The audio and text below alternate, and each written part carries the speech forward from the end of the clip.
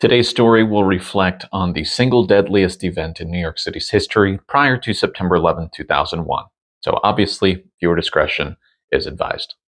But before we get into that story, if you like learning about New York City's history through storytelling format, then you've come to the right place, because that's all I do. Please make sure that you subscribe to the channel and click the notification bell. That way you can be informed every time that I upload. Also, please like the video, leave a comment, share the video. I want to share this with as many people as possible. That way more people can learn about the wild stories that are attached to my city. And without further ado, let's get into today's story.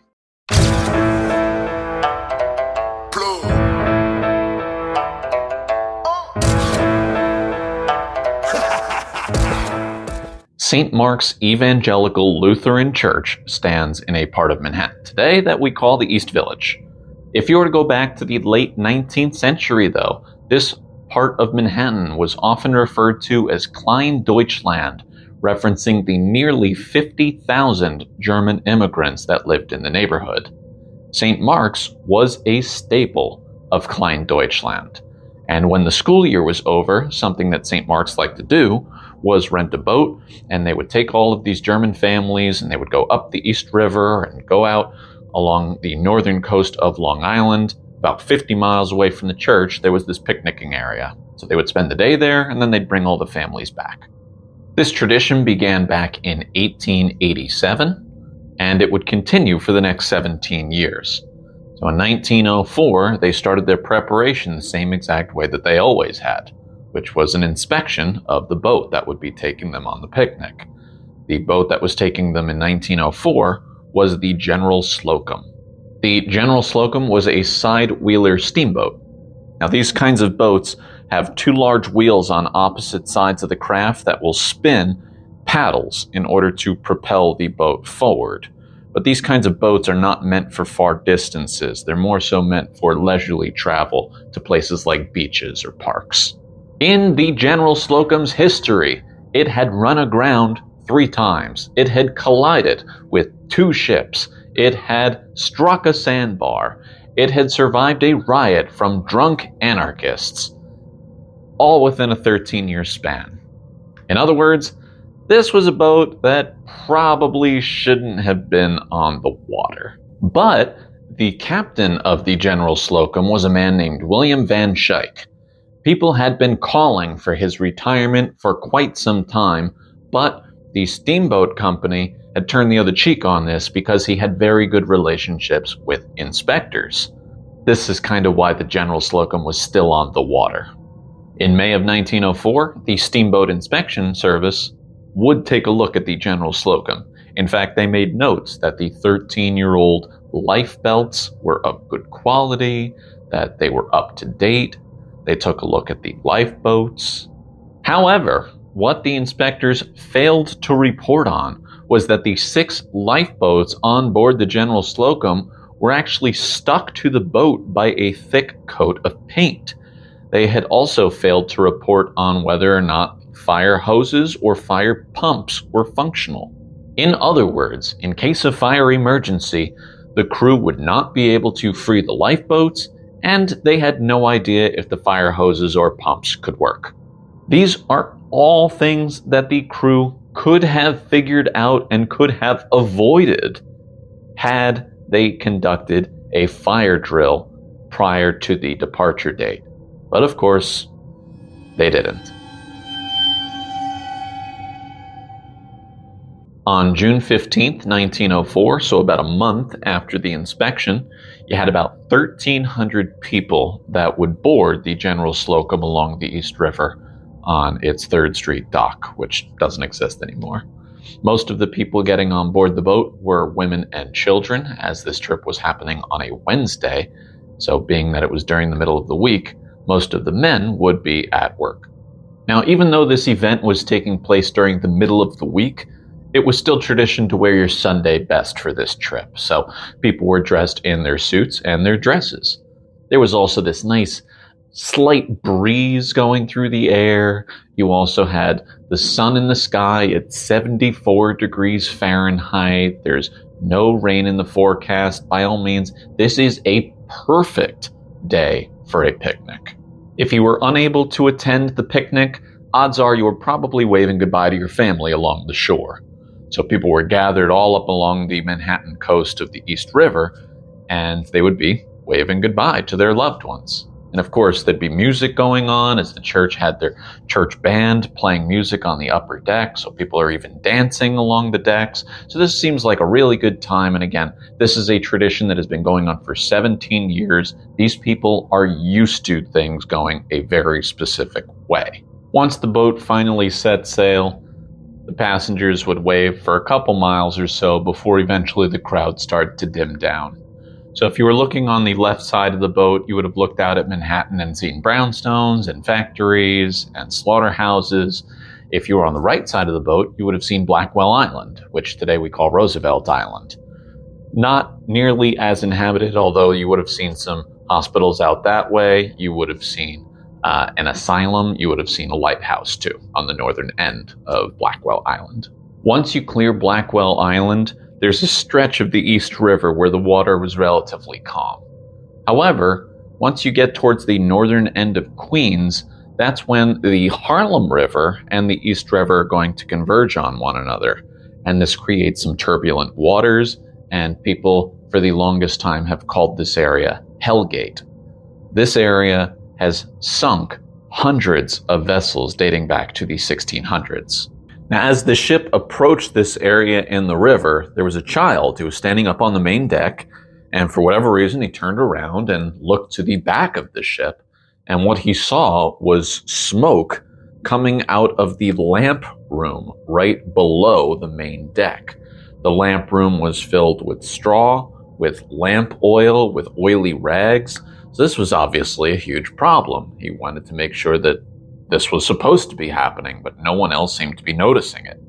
So this child would search around for crew members, and when he finally was able to find some, he would let them know what he saw, and they immediately sprung into action. However, none of these crew members knew exactly what they were supposed to be doing because they had never run a fire drill before. So they were completely in the dark with what to do here. These crew members would attempt to stomp out the fire and even throw charcoal on it, trying to contain the fire. Then they were discussing, how did this even start? The best guess that they had was a discarded cigarette or a lit match. No one had any clue how this fire had even begun. But they were convinced that the fire was now contained, and they figured, let's go and try to figure out what to do next. When the crew left to go get help, they would leave the door open to the lamp room. And even though this wasn't exactly a windy day, they were approaching the windiest part of the river, which was Hellgate, where all of these different rivers converge on one another. And by leaving the door open, that wind would sweep through the room, and that fire would immediately grow.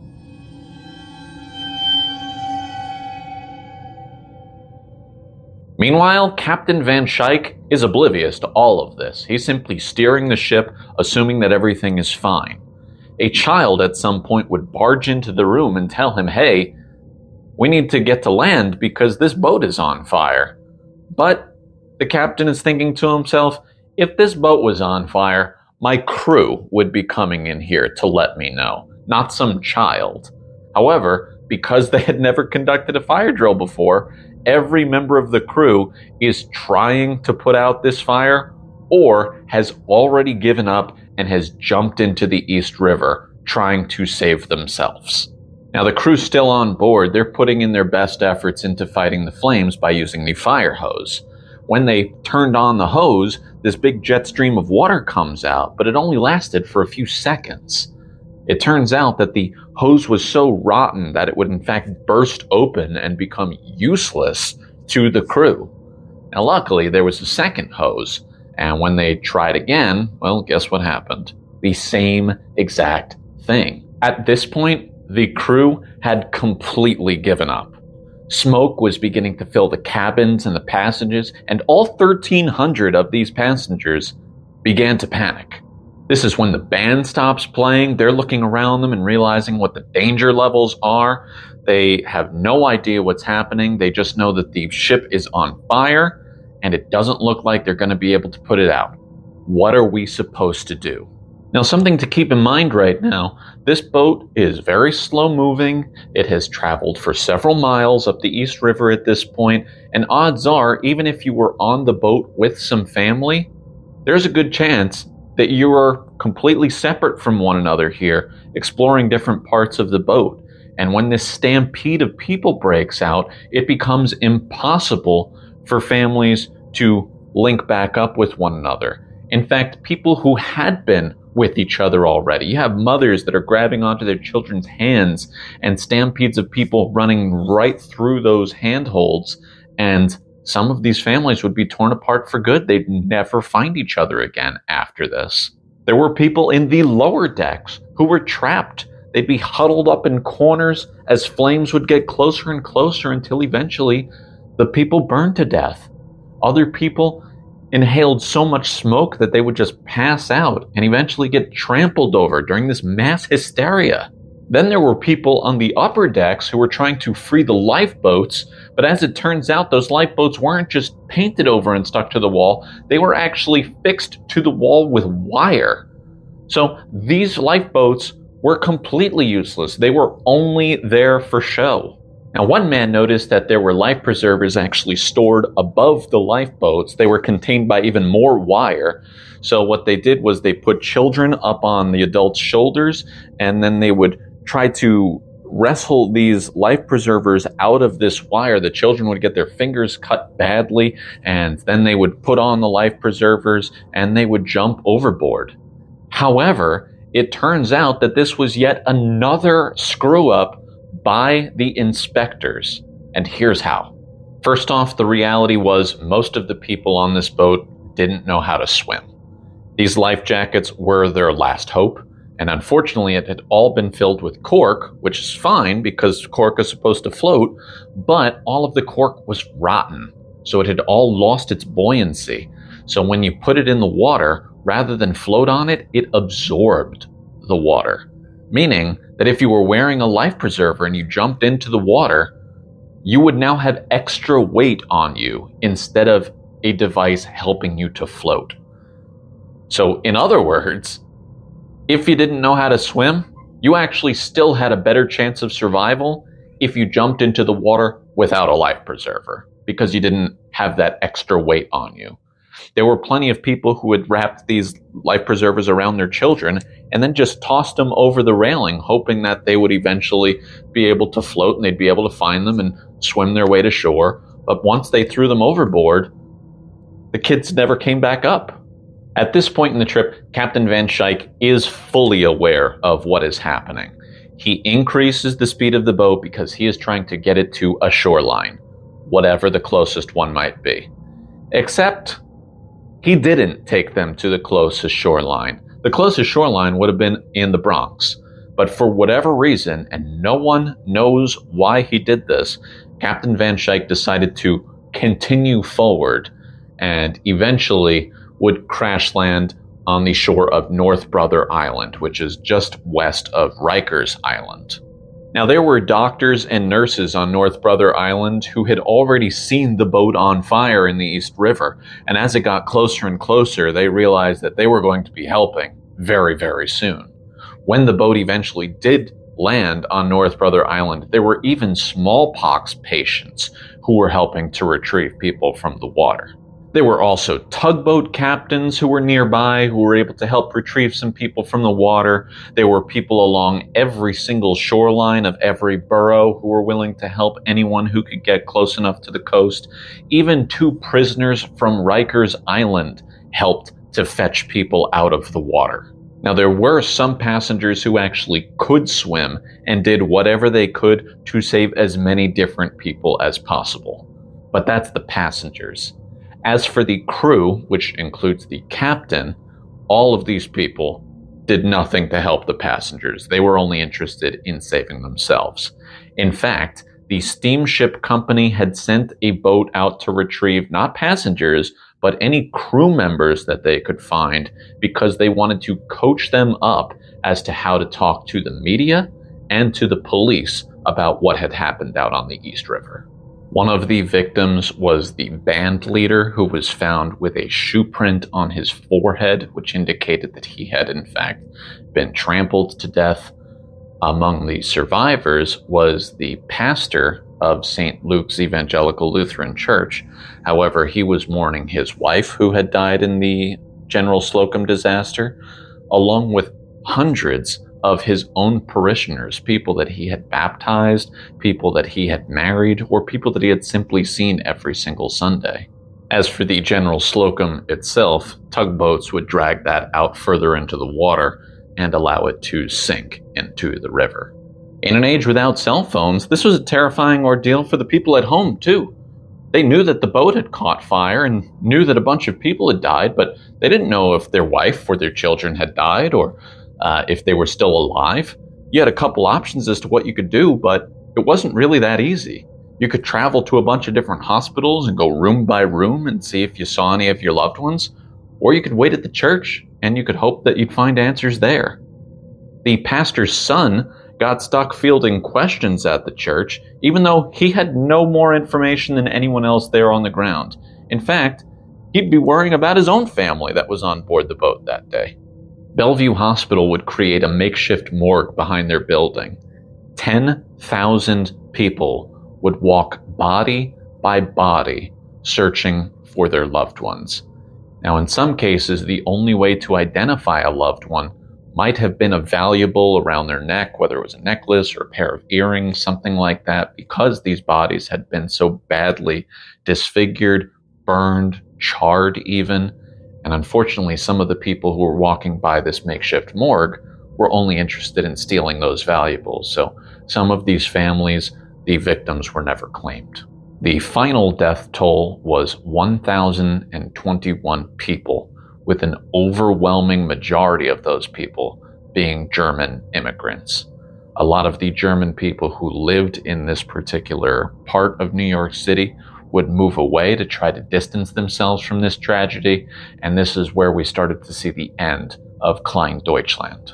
Investigations were launched into the inspectors as well as the steamship company. However, the only person who was ever charged with a crime was Captain William Van Schaik. He was sentenced to 10 years in prison. However, he would be pardoned after 8 years in prison.